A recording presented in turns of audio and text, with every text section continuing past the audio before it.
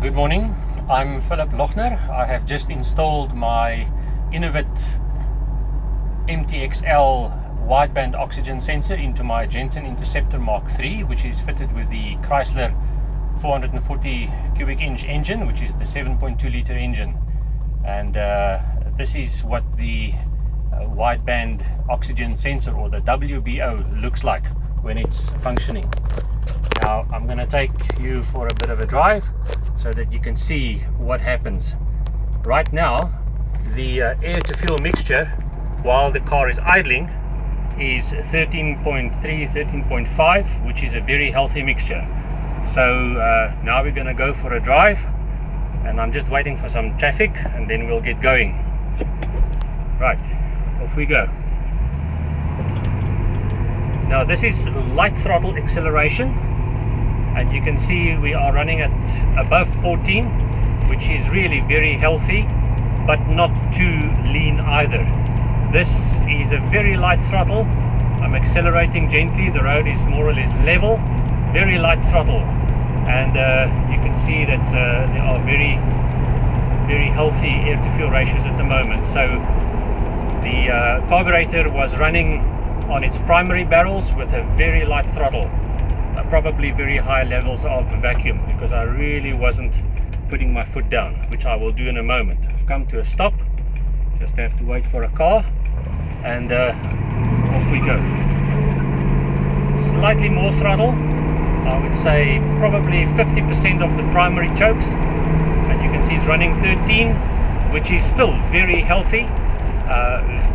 Not too little fuel, not more than is needed either, but just very healthy. Okay, very light throttle at the moment, still running at 13.5, 13.6, which is very healthy. Not too lean, not excessively rich either. But I'm now going to put my foot down and watch what happens.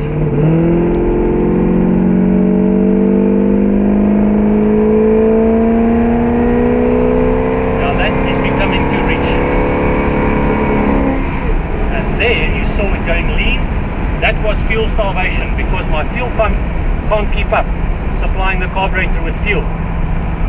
The fuel pump can't deliver enough volume. Now this is running at about 2,500 RPMs, very light throttle, just maintaining a constant speed on a level road, very light throttle. Now 14 is not bad, but I do believe under these conditions this engine could be running around 15 and a half, you know, for maximum economy, because I don't need to accelerate, I don't need to pick up speed, I just need to maintain this speed. So 14 is it's not bad, but it could be 15. It could be leaner than this, but it's not bad at all.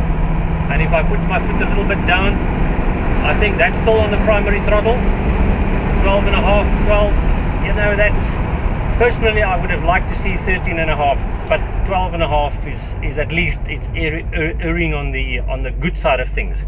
Okay, I've come to an intersection with a traffic light.